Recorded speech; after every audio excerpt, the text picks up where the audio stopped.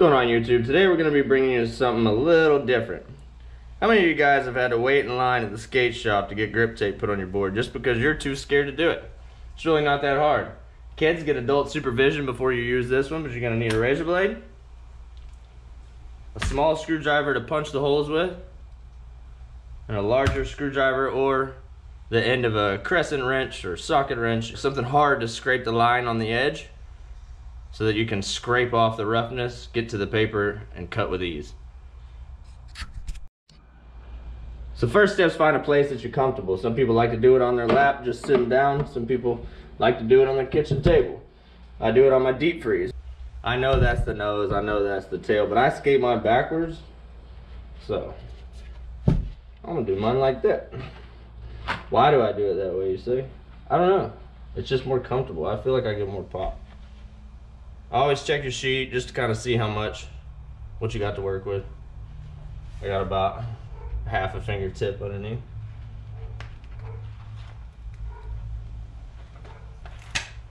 Pull your grip tape, but be careful not to let it stick to anything that is really sticky. And I keep this piece handy. I grab my fingertips and put it on the end. Use your middle finger to find the tips of the board. Make sure you're straight over it where you want it. Set it down soft and feel your fingers, make sure you're good. And then work from the middle out. Yeah, I know I usually use Mob, but he was out.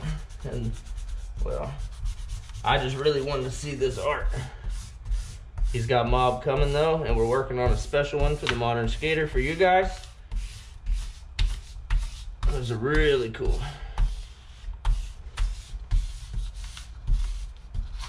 Make sure you work from the middle out to get all them air bubbles out.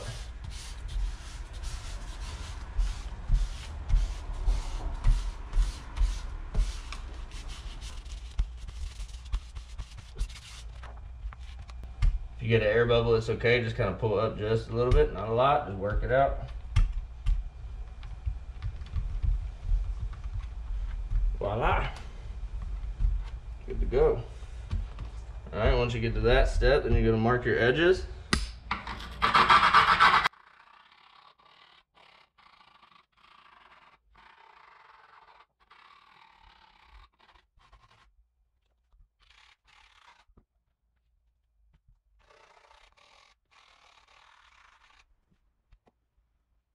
You grab your razor blade, kind of start in the pocket.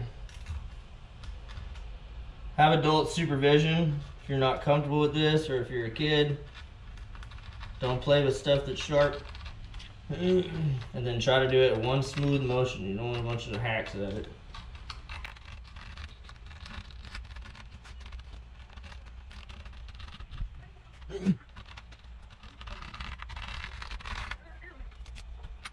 I like to keep a piece of this to smooth out any weird edges.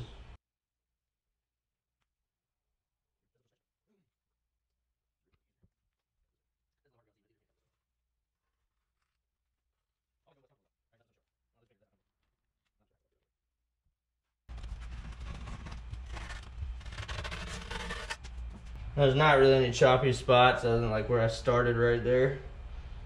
But I'll take my razor blade and go ahead and smooth that out.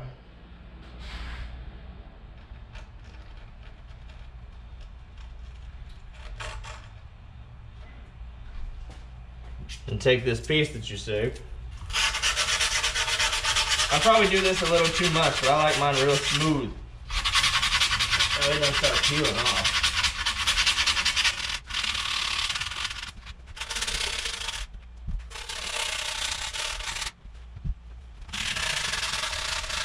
But I just like the way a crisp deck looks. It's all about confidence. If you look down and you're confident, your shoes are good, you feel good,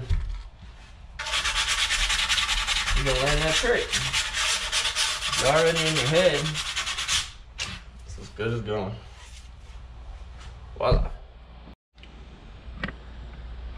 Once you get that done, take your little screwdriver, find your hose. I stick it through by about that much, maybe a 1/4 inch.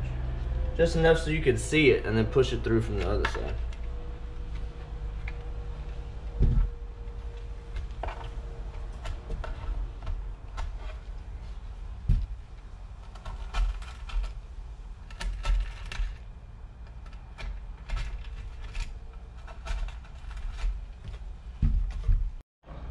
Now I'm not gonna set it up yet, but I am about to swap it. I don't like personally skating the board past that third ply right there, because when I nollie, my timing is off. Sometimes I'm so late, man, the board goes like that. Even though I have 4 kids, I'm really not trying to risk losing anything. So I'm gonna finish the nose slide series, and yeah, and then we'll pop that new bad boy on.